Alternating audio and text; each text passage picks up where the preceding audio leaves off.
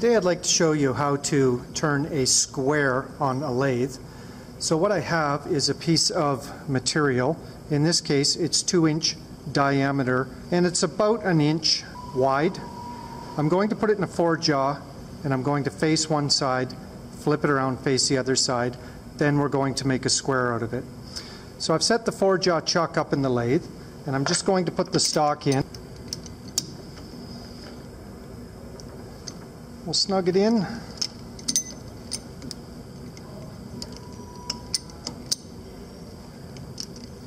And I'm going to put a dial indicator on it. This part is not necessary if you can get it to run close by eye.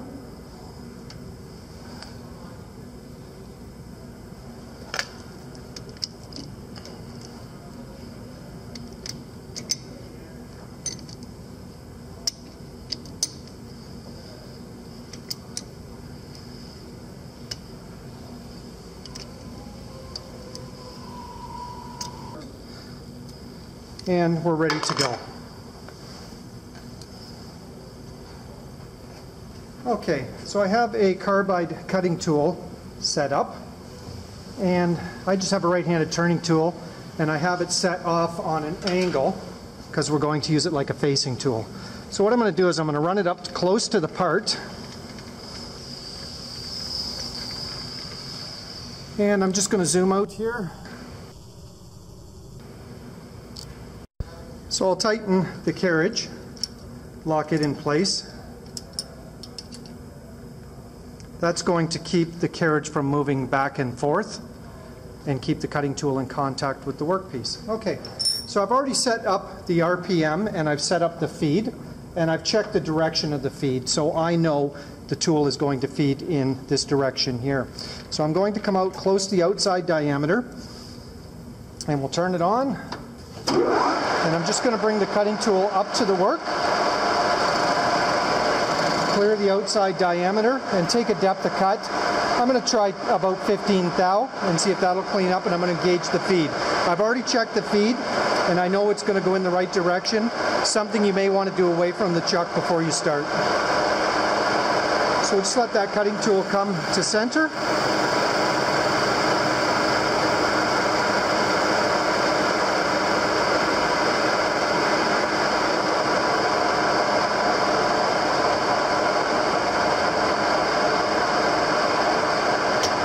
Move the cutting tool away, power off. And I'm going to move the carriage away so we can get at the work. Okay, like I said, this part running true is not critical because we're not turning the outside diameter. What we're doing is machining towards center, or what's called a facing cut. So because the part is round, each one of these jaws should be in the same distance at this particular moment anyways. So I'm just going to take a magic marker and I'm going to put a mark on 2 of these jaws, and I'm going to loosen those 2.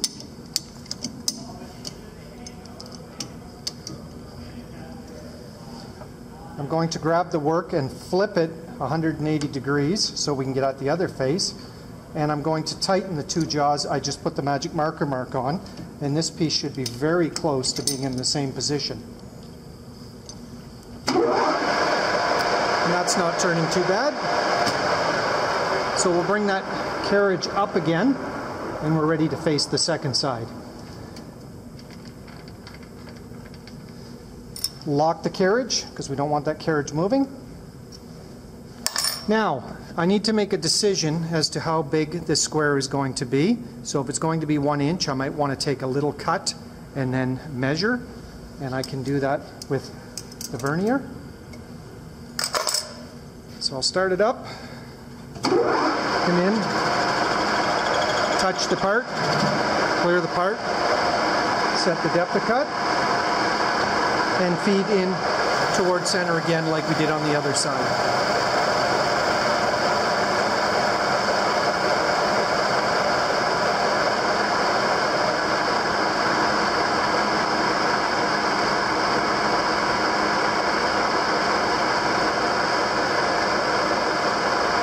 Okay, this would be a really good time now that we have 2 faces that should be parallel to each other. This would be a really good time to measure and see how close it is. And that's 1 inch, so I'm happy with that. Okay, now I've moved the carriage out of the way and we're ready to turn this part and work on the third side. So I'm going to loosen 2 jaws that are opposite each other this time. So I'm going to loosen the one jaw that we put the magic marker mark on and the jaw opposite it. So I'm just going to back that one off. And we're going to work with this one too. Okay, so the jaw 90 degrees to it. I'm just going to back it off enough that I can get the work out. And then I'm going to set the work in sideways. Now the trick with this is I need to make sure that I'm past center on the jaw. And if I tighten that one, it should be very close to the diameter it was before. Now I just need to get the other 2 jaws so they're close to the center.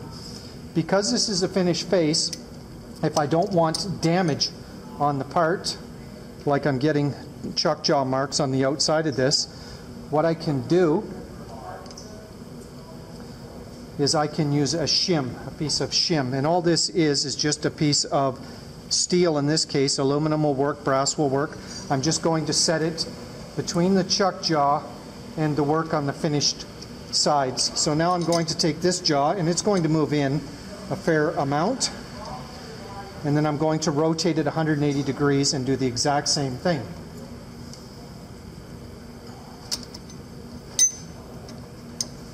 Now, if you notice, there are some marks on the side of the chuck here and here. And what I'm going to do is just get these so they look fairly close to each other. Again, it doesn't have to be perfect because I'm not turning a diameter, I'm facing. So I'll make sure everything is tight. That's the trick with these 4 jaws. You want to make sure it's all tight. There we go. Okay. So now we'll turn it on and see what it looks like. Good. Okay, we'll bring the carriage up again. Okay, so the carriage is just clear of the end of the part there. We'll lock the carriage in place. And we'll bring that cutting tool and we'll touch the end of the part. Now, because that is round on the end, we want to touch very close to center. So I'm just going to move the cutting tool in towards center, and I'm going to move the tool towards the part till it just touches at the middle. And I'm going to zoom out here a little bit. And I'm going to set 0 on my compound slide. Alrighty, I'm going to take the cross slide and I'm going to move it away from the work. Now, the diameter on this particular stock was 2 inches and the square I want is 1 inch. So the difference is 1 inch. I need to take that off of both sides, so I'm going to take a 1/2 inch off of either side. Because I have to take a 1/2 inch off this side here, I'm going to take it off in several cuts. So what I'm going to do is move that cutting tool in about 100 thou, and I'm going to feed it across by hand. I'm going to do this 4 times, and then I will take probably an 80 thou cut, and then I'll leave 20 thou for a finishing cut, which I'll do with the power of the machine. So again, the carriage is locked. I've touched the tool off on the end of the face and set 0. Now I'm just going to advance that compound rest 100 thou, and I'm going to feed across the end of this part by hand. And you could do this under power. I prefer to do it by hand because it's an interrupted cut and it's fairly heavy, so I have more of a feel.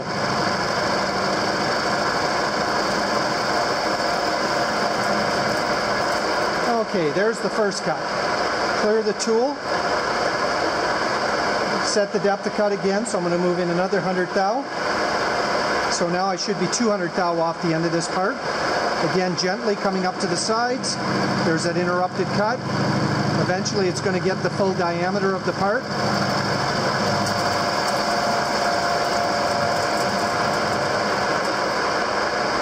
$200 thou. Another depth of cut. I should be at 300 thou.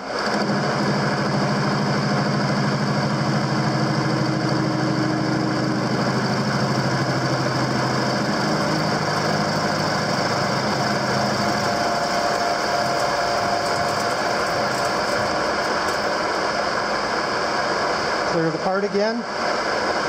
Set the depth of cut. Another 100 thou. Now I'm at 400 thou.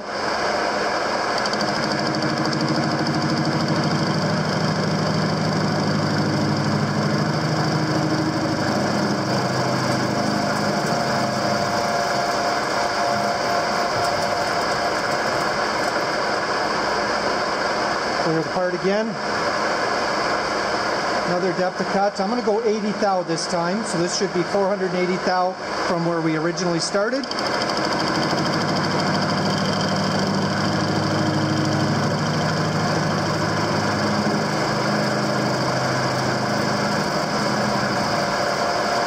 Because it's a 4-jaw chuck, it's going to hold that work in fairly securely. It could be done in a 3-jaw, but the 4-jaw's got a lot more holding power. Okay, now I'm going to take the final cut, so I'm going to take 20 thou, which will give me 500 thou or a ½ inch, and this one I'm just going to feed with the machine. Give me a nice even finish.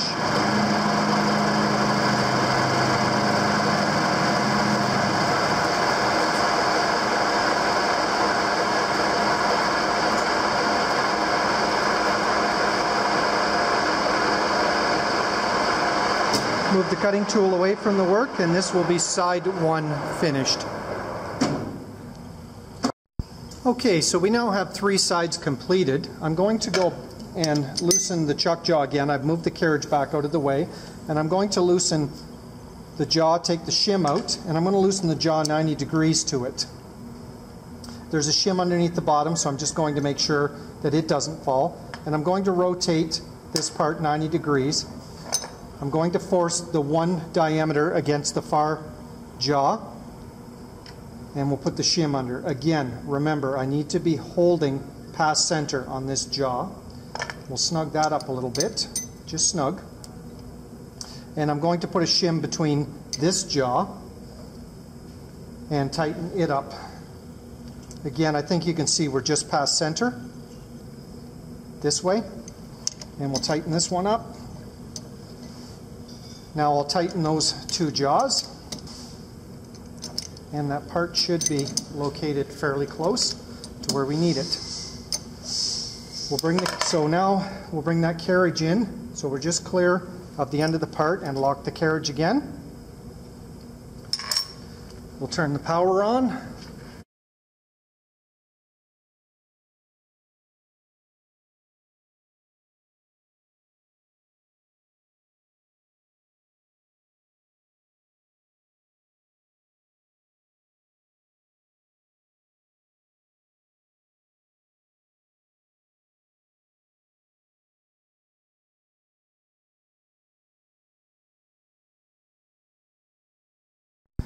Okay, we now have 4 sides of this square finished.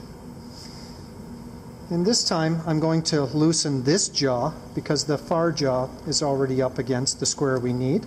And I'm going to loosen the top jaw so we can move this part. So loosen that top jaw. We'll take this out. Now if I loosen this jaw, that shim's going to fall out of the back. So I'm going to try and be gentle with it. There we go, and it has fallen out. Now I'm just going to rotate the workpiece 90 degrees again against that jaw in the back, and we'll put the shim underneath. Again, I need to make sure that I have at least a ½ inch sticking up to push it. So I'm pushing a little bit of pressure with my fingers, and we'll tighten that top jaw down a bit. And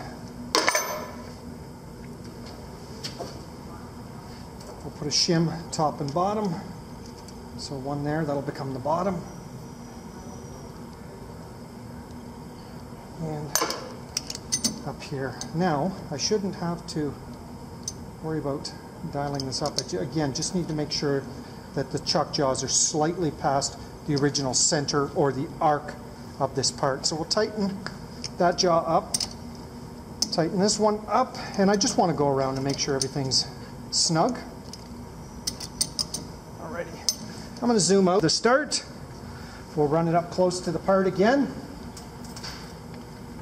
And we'll lock that carriage, turn the lathe on, and again, we just touch near center.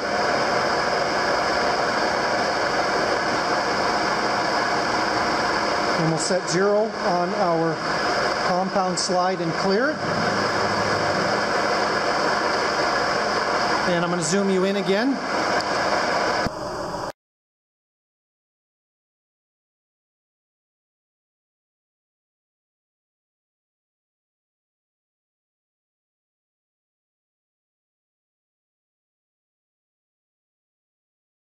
Clear the workpiece. Now remember, we had about 500 thou to come off this part. We're at 480 thou. So it would be a good time to measure to the back of the block. If you can't get in there, take the part out, measure it, and then touch your tool off on the front again. I'm going to assume that we've checked it and it's good, and I have another 20 thou to go. So we'll turn the compound slide in another 20 thou, engage the feed, and this should be the finished cut on side 5. Assuming we wanted a 1-inch square block and we've measured it to that size.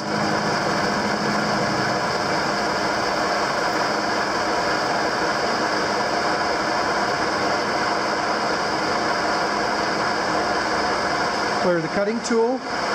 We'll move that carriage away and we'll set up for the final side. Okay, we're now ready for the last side, and I'm going to loosen that one jaw, take the shim out, loosen the jaw next to it and take the shim out. A really nice trick if you don't want these shims falling out, and I thought about it but I didn't want to shoot the film with it, is to wrap a little piece of tape around the chuck jaw and underneath your shim, and then they'll stay in place.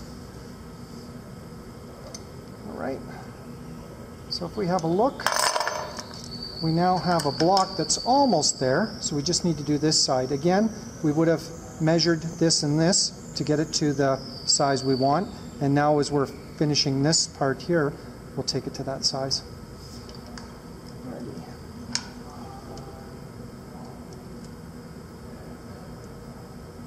I need to make sure that it's sticking out more than a 1/2 inch. I don't need to worry about the radius on the side of it anymore because there is no radius. It's all flat sides on this part now.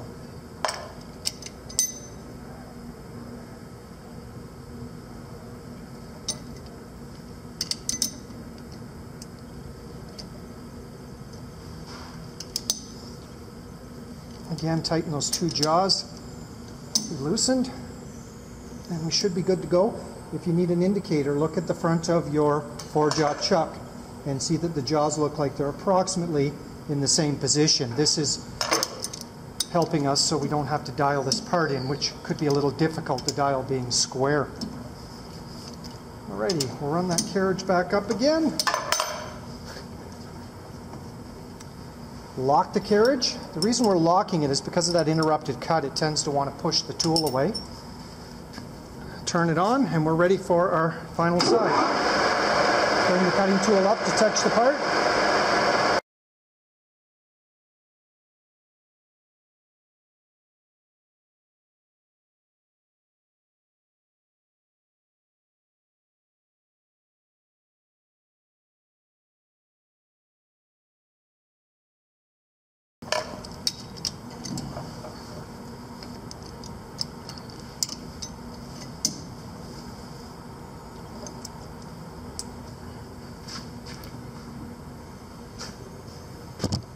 And there it is.